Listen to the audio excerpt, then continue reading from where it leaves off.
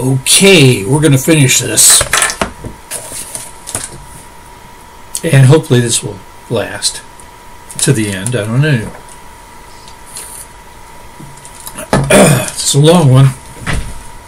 Okay. 29.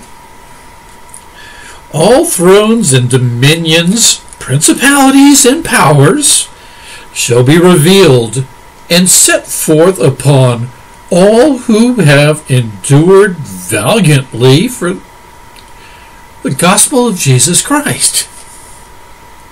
Yeah, just keep suffering. I mean, you think about it. They're throwing Christians to the lions, and then all these years later, it's happening to the Latter-day Saints.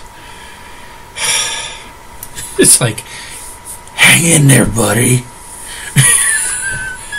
One of these days, this shit's really going to come true. Thank you. 30. And also, if there be bounds set to the heavens, or to the seas, or to the dry land, or to the sun, moon, or stars. 31. All the times of their revolutions, all the appointed days, months, and years, and all the days of their days, months, and years, and all their glories, laws, and set times shall be revealed in the days of the dispensation of the fullness of times. Whew. Man. He's in jail, got nothing better to do, so he's running a little long because he's got plenty of time. Months, according to the preface and everything. All right. 32. According to that which was ordained in the midst of the council, capitalized, of the eternal God, of all other gods before the world was, that should be reserved unto the finishing and the end thereof, when every man shall enter into his eternal presence and into his immortal rest. 33. How long can rolling waters remain impure? What power shall stay the heavens? As well might man stretch forth his puny arm to stop the Missouri River in its decreed course. Somebody ordered that river to run that way. It was decreed. In its decreed course, or to turn it upstream, as to hinder the Almighty from pouring down knowledge from heaven unto the heads of the Latter-day Saints. They sound so special when you put it that way.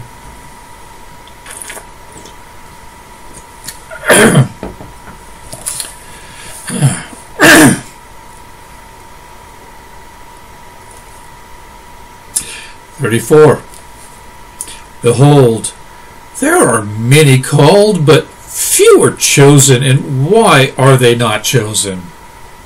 Any guesses? Any guesses? Anyone? Anyone? 35. Because their hearts are set so much upon the things of this world. You know, this one. I own like a little chunk of it right now. This world, and aspire to the honors of men, that they do not learn this one lesson. 36. That the rights of the priesthood are inseparably connected with the powers of heaven, and that the powers of heaven cannot be controlled nor handled only upon the principalities of righteousness. 37. That they may be conferred upon us, it is true, but when we undertake to cover our sins, or to gratify our pride, our vain ambition, or our exercise, control, or dominion, or compulsion upon the souls of the children of men, in any degree of unrighteousness, behold, the heavens withdraw themselves, and the Spirit of the Lord is grieved, and when it is withdrawn, amen to the priesthood or the authority of that man.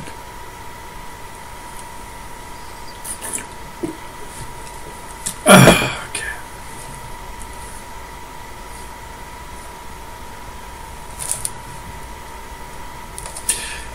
38. Behold, ere he is aware, he is left unto himself to kick against the pricks, to persecute the saints, and to fight against God. Well, I mean, God, if you're going to kick the pricks, you may as well fight God. I've never kicked the pricks. I'm sorry, it's just, that's beautiful. Sounds sacred somehow.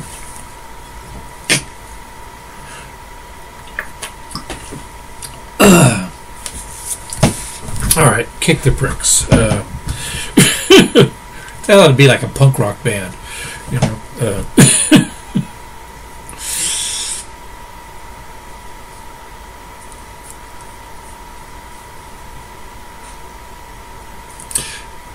39. We have learned by sad experience that it is the nature and disposition of almost all men, as soon as they get a little authority, as they suppose, they will immediately begin to exercise unrighteous dominion. Doesn't that seem to happen every time? Yeah. But you know, it's all right if you drink the Kool-Aid. You know, you'll be fine. Take that lemming leap. That leap of faith.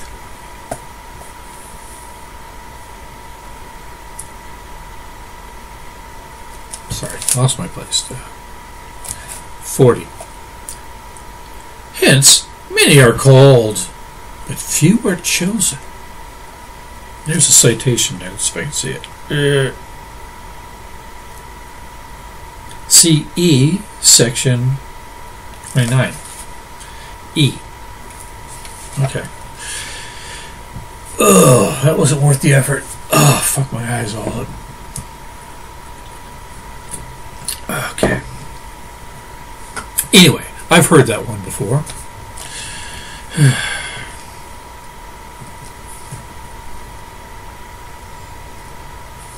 41.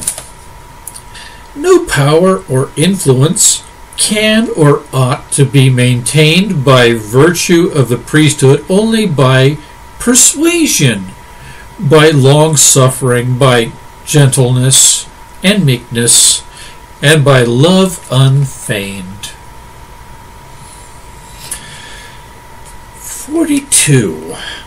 By kindness and pure knowledge, which shall greatly enlarge the soul without hypocrisy. That's nice. And without guile. Yeah, you never see that shit in church.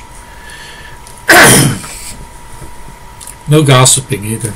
Never see that shit in church.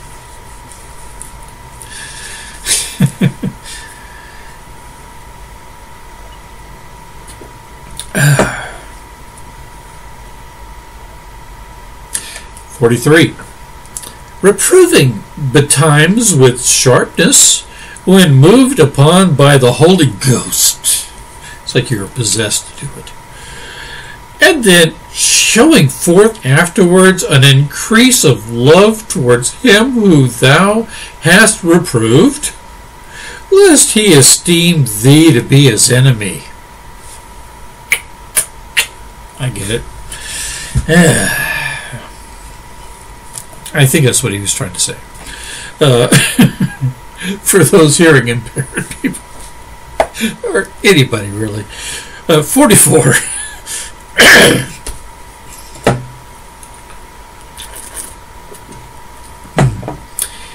That he may know that thy faithfulness is stronger than the cords of death. That means after he's dead, he still believes.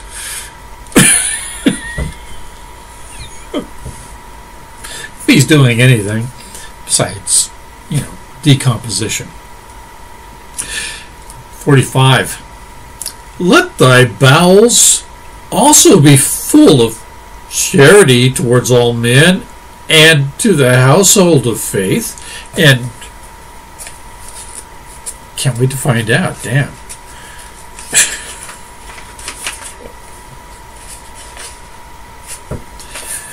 And let virtue garnish thy thoughts unceasingly, then shall thy confidence wax strong.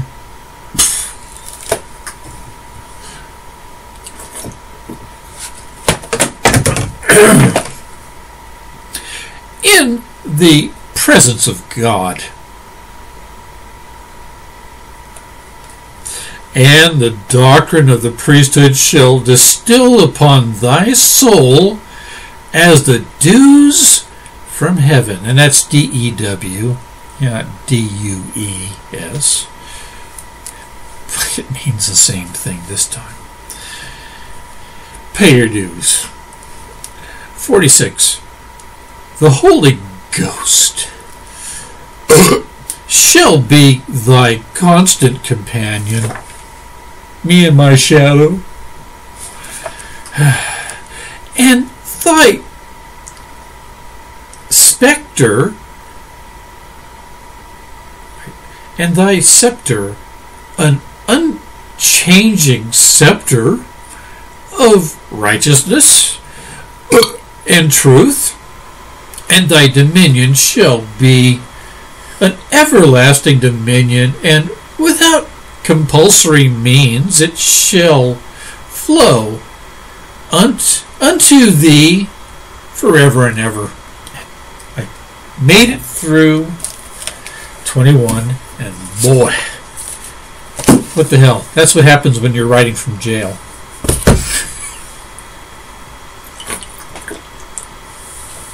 Well, the adventures of Joseph Smith will continue. I think it's getting interesting. And this isn't the first time he's been in jail, or the last. Let me know what you think. I'd love to hear it. Let's get a thread going, a whole bunch of threads. I think this is suddenly worth reading again. Peace the fuck out. Have a wonderful, whatever the fuck it is you're having. Be sure to let me know if you learned something or have some kind of insight. I'm done.